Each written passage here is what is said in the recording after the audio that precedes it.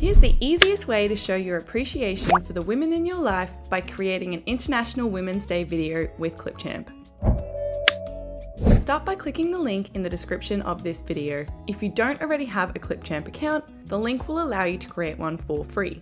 Then, once logged in, you'll be taken straight into the editor where this ready-to-use International Women's Day video template will be preloaded for you. Then, the only thing you'll need to do is personalize the template by adding in your own footage of your loved ones, and if you'd like to, you can adjust the text, font, or music. Firstly, to personalize the template, you'll want to add in your own media to replace these stock assets.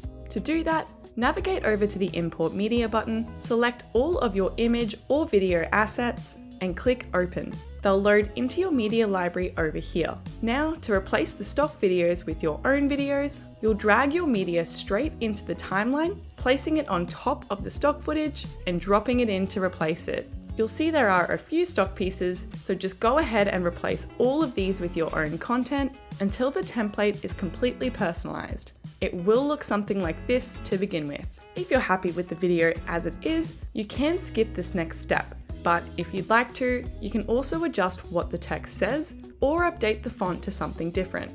To change what the text says, click on the text bar in the timeline and it will highlight in green so that you know which one you've selected. Then navigate over to the property panel and click into the text tab. Now in this text box here, you can type out whatever you want it to say. For example, I'll just change this to all of the incredible women in my life. Now, to update the font, just click into the font drop-down menu and then have a scroll through all of the options. Just simply click on the font that you want and it will automatically adjust. You can do this as many times as you'd like until you're happy with the look. Then lastly, to adjust the size of the font, just drag this size slider here, left or right, just like this.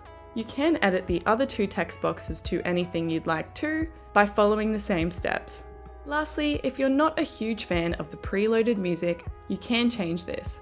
Do this by navigating over to the Content Library tab, clicking into the drop-down arrow of the Audio tab, and then selecting Music. Now you can either search through one of our custom content collections, which are categorized, or up here in the search bar, you can type in something specific. For example, I'll search for Upbeat.